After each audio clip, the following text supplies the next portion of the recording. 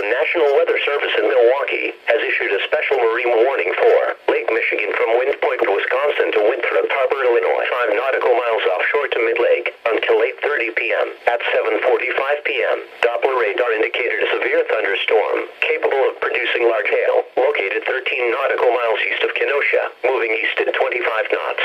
The severe thunderstorm will remain over mainly open waters.